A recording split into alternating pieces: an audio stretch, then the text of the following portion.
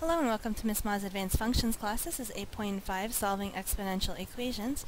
So I wanted to start by reminding you of the half-life and compound investment formulas. So for half-life we have A is equal to A naught times 1/2 to the T over H.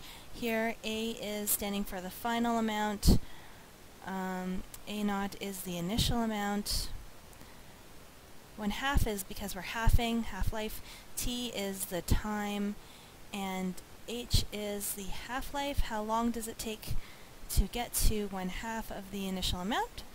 And of course, if we wanted to use doubling or tripling, we just change this to a 2 or a 3. So the base is, so if it's half-life, then we'll use 1/2. Compound investments, A equals P times 1 plus I to the N. A is the final amount. P is the principal, the initial amount, principal. I is the rate, and N is the number of compounding periods. Remember that when you're doing time and half-life, they have to be in the same units, and rate and compounding periods, these are going to happen at the same unit as well. So if I'm compounding daily, then I'll have compounding periods in days. Compounding monthly, then I'll have compounding periods in months. Alright, so let's do an example. A radioactive substance in a container initially contains 500 grams. After 18 days, there are 400 grams remaining. What is the half-life of the substance? So the A naught was 500, the time is 18, and the amount remaining afterwards is 400.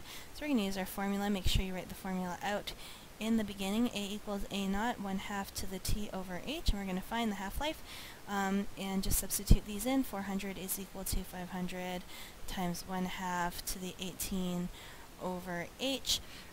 We haven't isolated the exponent part, so we can't go into logs yet. We have to move this over. So 400 divided by 500 is 0.8 equals 1/2 to the 18 over H. Now that I have an isolated exponent, I can put it in the log. So log base 0.5, that's 1/2 of 0.8, is equal to 18 over H. Now, some calculators have this. They'll have log base whatever of whatever, and you can certainly use that if you like. But if you don't have that on your calculator, that's okay. You can still do it. We're going to get log of 0.8 over log of 0.5 is equal to 18 over H. And because the H is in the bottom, I'm actually going to flip the top and the bottom for both sides. So log of 0.5 over log of 0.8, oops, 0.8, like that, is equal to H over 18. And then we can just type it into our calculator. We're going to get 55.9-ish days. It doesn't say what to round to, so we're going to round to whatever we want. And we should write the answer out because it is a word problem. The half-life is 55.9 days. There we go. Next. So this one is an investment. Investment of 2,500 grows at a rate of 4.8% per annum, compounded daily. So what that means is that our P, our principal, is going to be 2,500.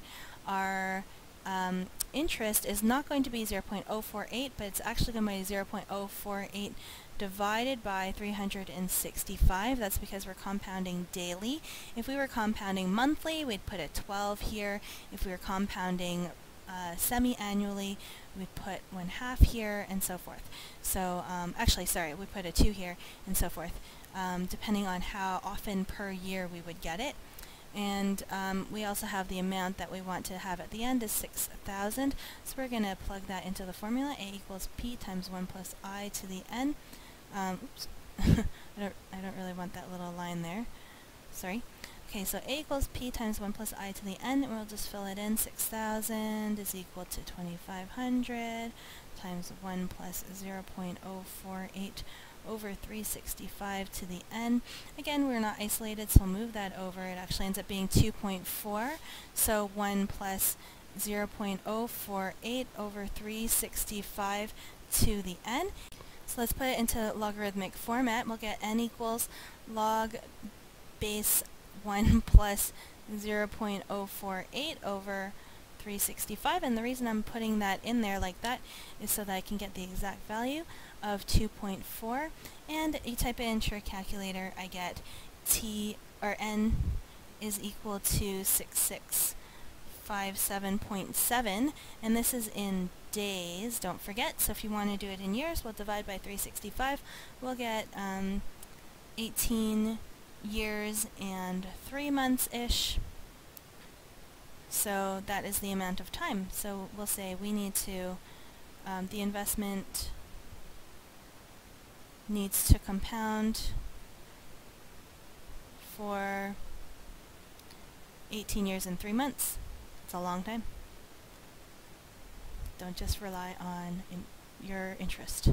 That is the lesson right there. Okay, so we're also going to do a few of these as a reminder of how to solve for exponential equations. So if you want, you can pause the video and then try them. If not, you can follow along with me. I'm going to do them right now. So 2 to the x plus 2 minus 2 to the x equals 24. Here we have 2 to the x plus 2, so we know that we can take that 2 out. So this is actually going to be 2 squared times 2 to the x. That's the compound, the product rule. Minus 2 to the x equals 24, like that. So we're going to get 4 times 2 to the x minus 2 to the x equals 24.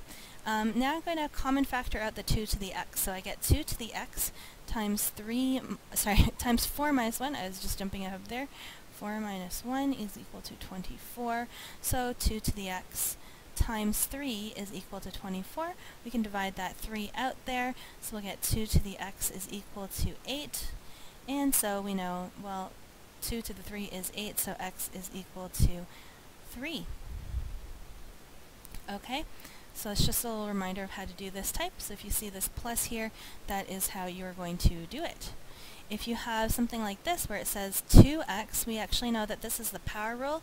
So this is like 3 to the x squared minus 5 times 3 to the x equals negative 6. Now if it helps you, what you can do is do a little replacement. So I can write on the side 3 to the x is going to equal u, and replace all of the 3 to the x's with u's. So we'll write u squared minus 5 times u equals negative 6.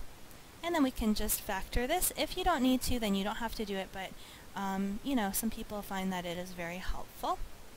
So u squared minus 5u plus 6 is equal to 0. U minus 3 times u minus 2 is equal to 0. Then u is equal to 3 and u is equal to 2. Now if we were to use the quadratic formula, you would use u, and then now we're going to replace it back with the 3 to the x. So 3 to the x is equal to 3, or 3 to the x is equal to 2, and now we can solve for x. So x is equal to 1 in this case, or x is equal to log base 3 of 2.